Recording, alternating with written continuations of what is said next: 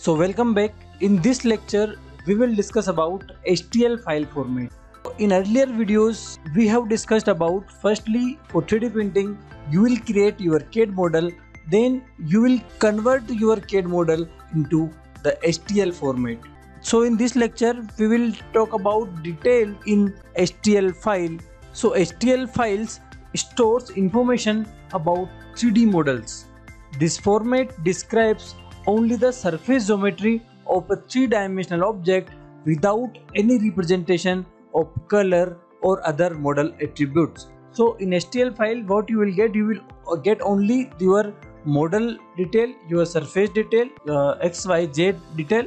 You will not get the details of what type of color the object is having, what type of attributes that object is having. These files are usually generated by a computer-aided design program. So at the end of your 3D model, you can convert your 3D file into .stl format you will get in that software. The STL format is the most commonly used file format for 3D printing. When used in conjunction with a 3D slicer like Cura, it allows a computer to communicate with 3D printer hardware. So STL file format is a very common in 3D printing. We use STL file for 3D printing, and when we put this STL file to our slicing software, and slicing software will convert it into the G codes you will see later on.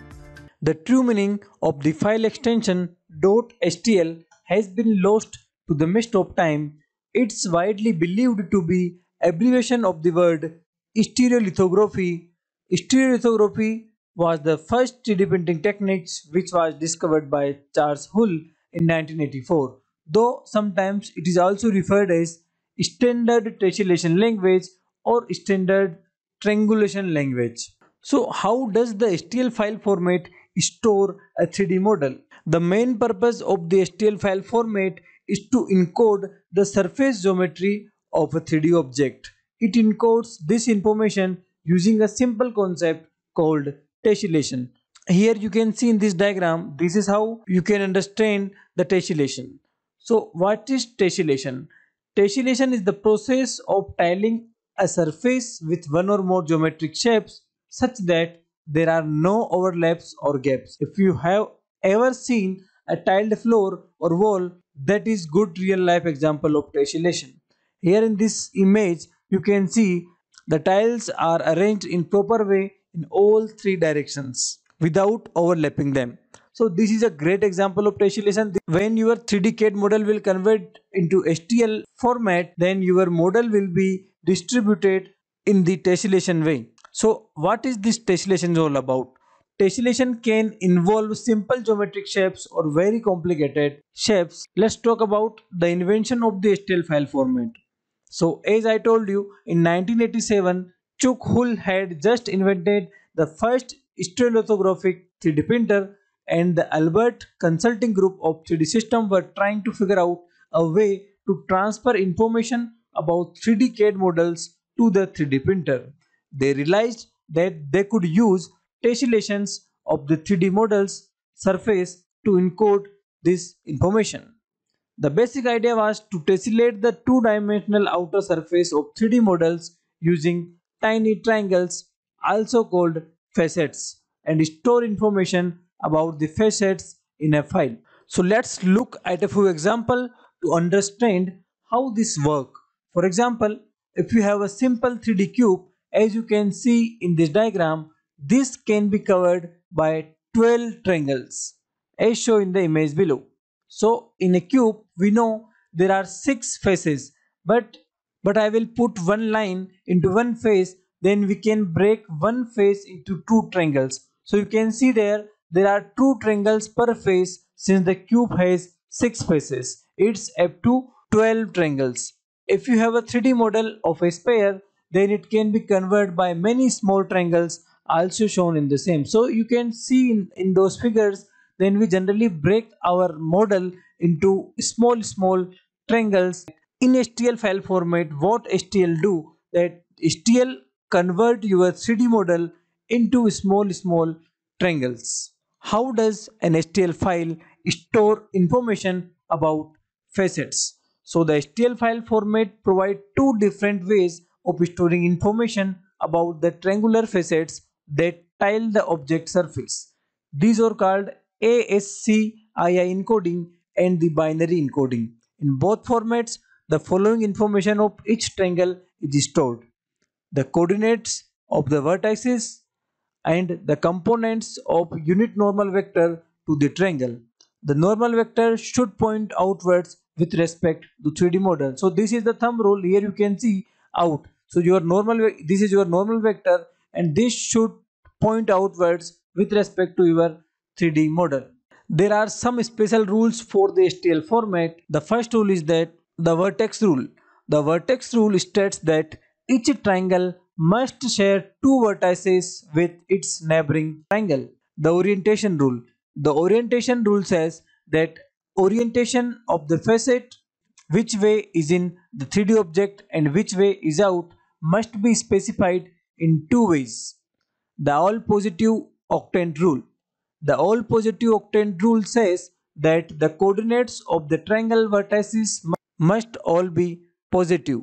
The triangle sorting rule. The triangle sorting rule recommends that the triangles appears in ascending z value order. Suppose you have STL file, then how it will be 3D printed? So for 3D printing, the STL file has to be opened in a dedicated slicer. We will use slicing software. So what is slicer? Slicer is a piece of 3D printing software that convert digital 3D model into printing instructions for your 3D printer to create an object. The slicer chops up your STL file into hundreds, sometimes thousands of flat horizontal layers based on the setting you choose, and calculates how much material your printer will need to execute and how long it will take to do it. So let me show you how you can convert your STL file into G code. For that you will use slicing software. Here I am using Cura software for slicing our STL file. This is STL file I have imported in this Cura software, and I want to convert this STL file into G code so I can print this in 3D printer, because 3D printer will accept G code. So here is the option of slice. If I will do put here slice, then this is slicing. So here after some time you can see that it will take 2 hours and 18 minutes for printing, and it will take 24 grams material. You can see your preview also that how this object will be made. Here you can see it will created by layer, and this will be like this, and the nozzle will run like this. This will be the path of your nozzle. Here I have created the G code, so I will save this to disk. So just I have saved this onto the desktop, and let's see how this G code will look like. Here we have got G codes where all the paths have been created and the code had been generated, like favor Merlin time, which type of filament is there, M140, G1, GG, X100, Y20. It means nozzle have to move 10 mm in X direction, 20 mm in Y direction, and F1500 move to X10 to 1500 mm per second. So here you can see the code has been created, and this code I will put into the 3D printer, and 3D printer will work according to the data given by this G code. So this is how it works. So once the G code has been uploaded to your 3D printer, the next stage is for those separate two-dimensional layer to be reassembled as a three-dimensional object on your print bed. This is done by depositing a succession of thin layers of plastics, metals or composite material and building up to model one layer at a time. So next question here comes in your mind, that is every STL file 3D printable? Unfortunately not. Only a 3D design that is specifically made for 3D printing is 3D printable. The STL file is just the container for the data, not a guarantee that something is printable. 3D models suitable for 3D printing need to have a minimum wall thickness and a watertight surface geometry to be 3D printable. Even if it's visible on a computer screen, it's impossible to print something with a wall thickness of 0. How you can optimize an STL file for best 3D printing? performances. So the STL file format approximates the surface of a CAD model with triangles. The approximation is never perfect and the facets introduce coarseness to the model. The 3D printer will print the object with the same coarseness as specified by the STL file. Of course, by making the triangles smaller and smaller, the approximation can be made better and better, resulting in good quality prints. However, as you decrease the size of the triangles, the number of triangles needed to cover the surface also increases and it will take a lot of time to print. It is therefore very important to find the right balance between the file size and print quality.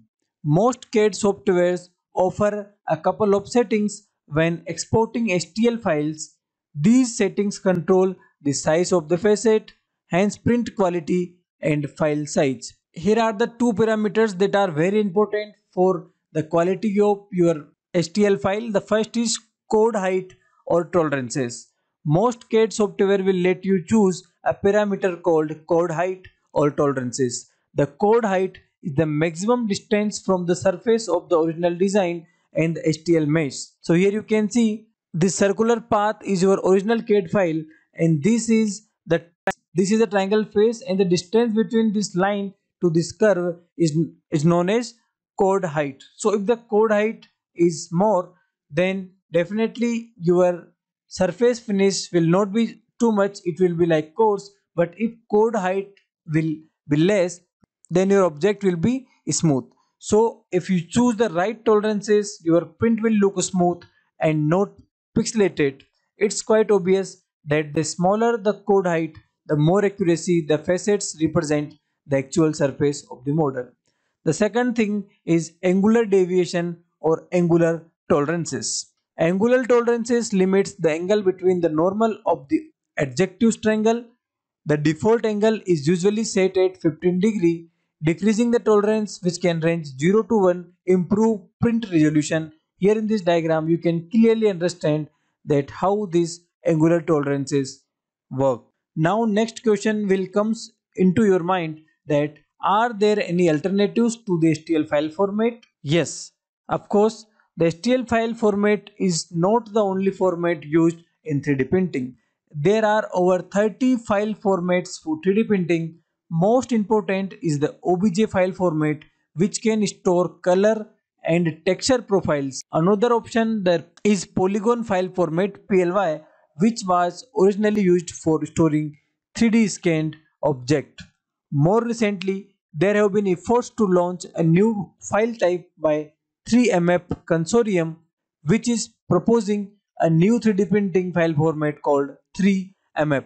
They claim it will streamline and improve the 3D printing process. So, what are the advantages and disadvantages of using STL file format over other file formats? Since there are many 3D printing file formats, the obvious question is which one should you use for your prints? The answer, as it turns out, depends a lot on your use case. When not to use an STL file. As we saw earlier, the STL file format cannot store additional information such as color, material, its of the facets or triangles. It only stores information about the vertices and the normal vector. This means that if you want to use multiple color or multiple materials for your prints, then the STL file format is not the right choice. The OBJ format is a popular format enjoying good support, which has a way to specify color, material, its. Therefore, this is the right choice for this task. So when to use the STL file?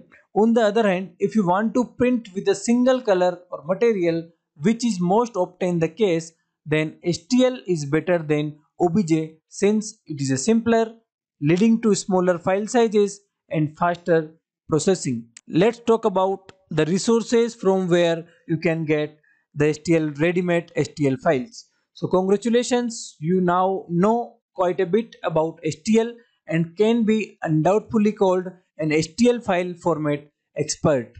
We will share some awesome software and resources that you can use for downloading, viewing, editing and repairing your STL files. So there are many repositories, marketplaces, and search engines on the websites containing literally millions of free STL files. My favorite is Thingiverse. I always download STL files from Thingiverse and edit in Cura. We hope that an in-depth understanding of the STL file format helps you become a more knowledgeable users of your 3D printer. Thank you so much. If you want to learn complete 3D printing and make a career in this field, you can click to the link given in description box and start your journey now.